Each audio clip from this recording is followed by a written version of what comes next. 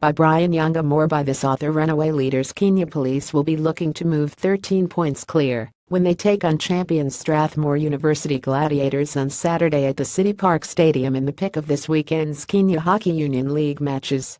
The clash is one of the 14 matches lined up this weekend in Nairobi, Kabarak, Nakuru, and Mombasa as the second leg campaign continues. In the Women's Premier League, Strathmore University Scorpions entertain Amira Sailors also at City Park as the duo look to close the gap on the top two. In another Women's League match, bottom-placed University of Nairobi face Jomo Kenyatta University of Agriculture and Technology JKUAT. Resurgence Sikh Union Nairobi take on struggling Kenya College of Accountancy of University KCAU in a Men's Premier League clash at the same venue from 4 p.m. Focus, however, will be on the Gladiators Police match, with many branding it as a clash between outgoing and incoming champions. Police got their second leg campaign with a 20 win over Parklands on Wednesday to move to 43 points.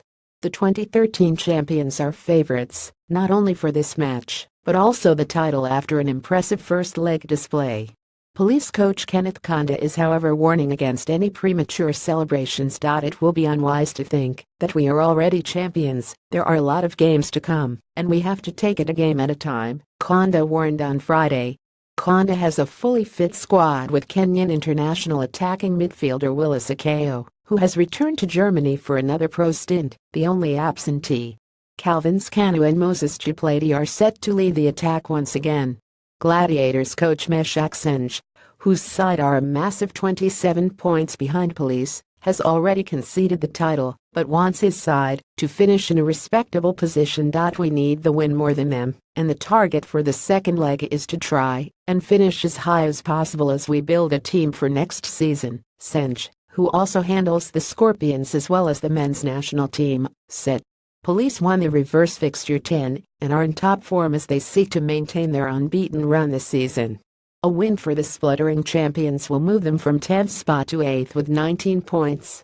Elsewhere, Amira will be without top scorer Pauline Nays when they take on the Scorpions in their 2 p.m. kickoff encounter. Nays, who has scored 10 goals for the club this season, is still recovering from a minor surgery last month. She scored a last-minute penalty stroke to salvage a 11 draw in the first leg meeting between the two sides.